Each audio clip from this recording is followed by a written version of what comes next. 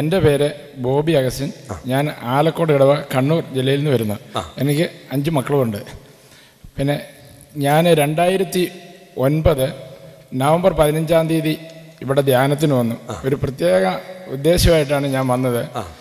എൻ്റെ ചാച്ചന് ഞാൻ ചെറുപ്പം മുതലേ കാണുന്നത് നല്ലവണ്ണം മദ്യപിക്കുകയും പിന്നെ ഒരു അങ്ങനെ ഒരു ഉത്തരവാദിത്തപ്പെട്ട ദൈവത്തോട് വലിയ ഭക്തിയുള്ള ഒരു ജീവിതമായിട്ടൊന്നുമല്ല കണ്ടത്. പക്ഷേ എൻ്റെ എപ്പോഴും ഉള്ള ഒരു പേടി, ചാച്ചന് ഹാർട്ട് അറ്റാക്ക് ഇടയ്ക്കിടയ്ക്ക് ഉണ്ടാകാറുണ്ടായിരുന്നു. അപ്പം നല്ലൊരു വിശ്വാസത്തിലേക്ക് വന്നു മരിച്ചില്ലെങ്കിൽ ഈ ആത്മാവിൻ്റെ അവസ്ഥ എന്തായിരിക്കും? എങ്ങനെ ഞാനൊരു സിസ്റ്ററിനോട് ചോദിച്ചപ്പോൾ സിസ്റ്റർ പറഞ്ഞു, ആത്മാവിൻ്റെ രക്ഷയ്ക്ക് വേണ്ടി പ്രാർത്ഥിച്ചാൽ ദൈവം തീർച്ചയായിട്ടും കേൾക്കും.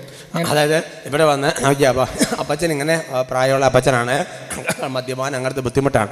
അപ്പോൾ ഈ ചേട്ടൻ്റെ മനസ്സിൽ നിന്നമേ വേറൊന്നല്ല, അപ്പച്ചൻ്റെ ആത്മാവ് സ്വർഗത്തിൽ എത്തണ്ടേ, അതിനു വേണ്ടി പ്രാർത്ഥിച്ചു. അപ്പം അങ്ങനെ ഇവിടെ ധ്യാനിക്കാൻ വേണ്ടി വന്നു. 2009 നവംബർ 15 ബിനോയ് അച്ഛൻ്റെ നേതൃത്വത്തിൽ നടന്ന ധ്യാനത്തിൽ ഞാൻ പങ്കെടുത്തു.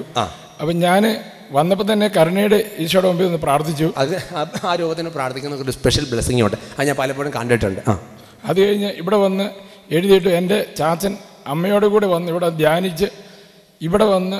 ധ്യാനിച്ച് വന്നും നല്ലൊരു മരണം കിട്ടുകയാണ്, ഇവിടെ വന്ന് സാക്ഷ്യപ്പെടുത്തിക്കൊള്ളാം എന്ന് ഞാൻ മനസ്സിൽ വിചാരിച്ച് പ്രാർത്ഥിച്ചു.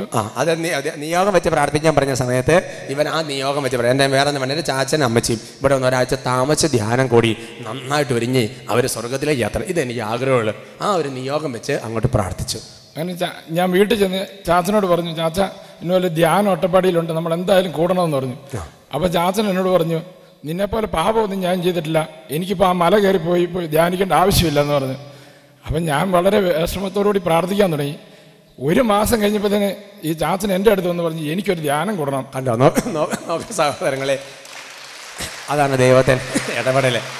ചില ആൾക്കാരങ്ങനെ പറഞ്ഞ് ഞാൻ കേട്ടിട്ടുണ്ട്. അതായത് ഞാൻ സംസാരിക്കേണ്ട കാര്യമൊന്നുമില്ല, ഞാൻ വലിയ ഭാവമൊന്നും ചെയ്യുന്നില്ല, അങ്ങനത്തെ ഒരു ചിന്ത, അതൊരു പ്രത്യേക തരത്തിലുള്ള ഒരു പീഡയാണ്. പക്ഷേ എന്ത് ചെയ്ത് ഈ ചേട്ടൻ പറ്റില്ല. അപ്പം എന്താ ചേട്ടൻ ഇരുന്ന് വീണ്ടും പ്രാർത്ഥിക്കുക, ധ്യാനത്തിന് നിയോഗം വെച്ച് പ്രാർത്ഥിച്ചു, വീണ്ടും പ്രാർത്ഥിച്ച് 1 മാസം കഴിഞ്ഞ് അപ്പച്ചൻ്റെ ഉള്ളിൽ പരിശുദ്ധാത്മാവ് അങ്ങനെ പ്രാർത്ഥന ചെല്ലും തോറും ഡെലിവറൻസ് ചെല്ലും തോറും ദൈവകൃപ വ്യാപരിക്കും.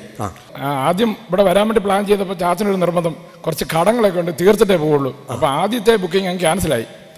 അത് കഴിഞ്ഞിട്ട് 1.5 ഏക്കർ സ്ഥലം ചാച്ചൻ്റെ പേരിലുണ്ട്. ഇതുമായിട്ട് ബാങ്കിൽ ചെന്നപ്പം 1.5 ഏക്കർ സ്ഥലത്തിന് 5 ലക്ഷം കൊടുക്കുകയല്ലെന്ന് പറഞ്ഞു.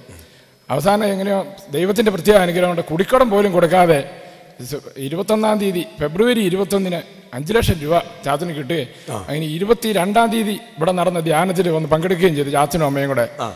ധ്യാനം കഴിഞ്ഞ് ഇവിടെ വന്ന് ധ്യാനിച്ചുകൊണ്ടിരുന്നപ്പം വീണ്ടും ഈ ഹാർട്ടിൻ്റെ ഒരു പ്രശ്നം ഉണ്ടായി. അച്ഛന് ഇവിടെ ഒരു ആശുപത്രി വിട്ടു. അത് കഴിഞ്ഞ് ഇവിടെ വന്നു. അപ്പം ധ്യാനത്തിനിടയ്ക്ക് ബിനോയ് അച്ഛനെ ചെന്ന് കണ്ടപ്പോൾ അച്ഛൻ പറഞ്ഞു, ഈശോ സ്പർശിച്ചിട്ടുണ്ട്, ചേട്ടൻ ഇനി വേറൊന്നും ഭൗതിക കാര്യങ്ങളൊന്നും ഇനി ആലോചിക്കേണ്ടെന്ന് പറഞ്ഞു. എന്നിട്ട് വീട്ടിൽ വന്നു. അന്ന് രാത്രി കാലിന് ചെറിയ നീരൊക്കെ ഉണ്ടായതുകൊണ്ട് രാത്രിയിലെത്തിയത്. ശനിയാഴ്ച നീരുള്ളതുകൊണ്ട് പുറത്ത് പോലും പോയില്ല. ഞായറാഴ്ച ഉച്ചയ്ക്ക് 12 മണിയുടെ കുർബാനയ്ക്ക് പള്ളിയിൽ പോയി. കുർബാനയല്ല, 12 മണി 10:30 കുർബാന കൂടി 12 മണി ആയപ്പോൾ തിരിച്ചു വന്നു. അന്ന് രാത്രി അഭിഷേകാഗ്നി പ്രാർത്ഥന കഴിഞ്ഞ് അഭിഷേകാഗ്നി പ്രോഗ്രാമില്ല, ഞായറാഴ്ച 8 മണിക്ക് അഭിഷേകാഗ്നി പ്രോഗ്രാം അതും കണ്ട് പ്രാർത്ഥിച്ചു. അപ്പോൾ ശരിക്കും ഒരു ആത്മാവിനെ ഒരുക്കുന്നുണ്ട്. മനസ്സിലായോ? എഴുന്നേറ്റ് കൈ കൊട്ടിയൊക്കെ പാട്ട് പാടുകയും ഡാൻസ് കളിക്കുകയൊക്കെ ചെയ്തു. പെട്ടെന്ന് വേദന കൂടി ആശുപത്രിയിൽ എത്തുന്നതിന് മുമ്പേ മരിക്കുകയും ചെയ്തു.